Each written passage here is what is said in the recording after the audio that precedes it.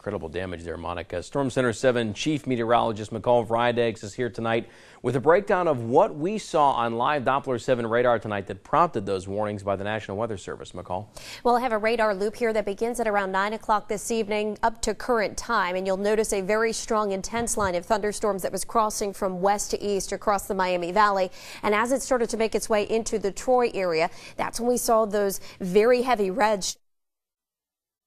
Take a closer look there as that radar was looping through Troy. Those winds were really beginning to pick up, and you can see a little bit of that bowing beginning to take place with that line as it was working through. So I went back and I was looking at velocity scans. This was around 10:10 this evening. Notice this area just to the southwest of Troy where the winds are increasing rapidly. In just a couple of minutes, around 10:12, we have a tornado warning issued by the National Weather Service. This circulation begins to tighten, and then right over Troy, right there near the public square at around 10:13, you can see a very intense bright red and bright green shading, which shows us that there is directional change with the winds and potentially could lead to a tornadic situation. But this is just radar indicated, and now seeing the damage in Troy, it's quite possible that it was tornadic. I did send a message to the National Weather Service to see if they're going to go out and survey the damage. We have not heard back from them quite yet, but we will let you know here on Channel 7 if they do.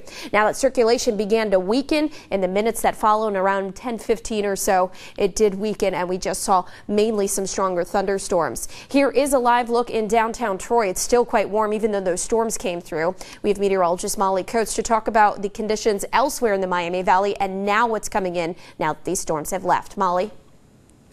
Hi, McCall. As we take a look at live Doppler 7, you can see most of the heavy rain has moved out of the Miami Valley, and we are just dealing with lighter shower activity here in the area. As we go ahead and take a look at this, we're going to take a deeper dive, and you can see that most of the heavy rain is pushing well off to the east, and we do have just a little bit of lighter shower activity up towards Bell Fountain, and then we have another line of showers that are pushing through here in the Dayton metro area. Now, the showers will taper off as we head into the overnight hours, but the winds will begin to increase, especially as we head throughout the rest of the night.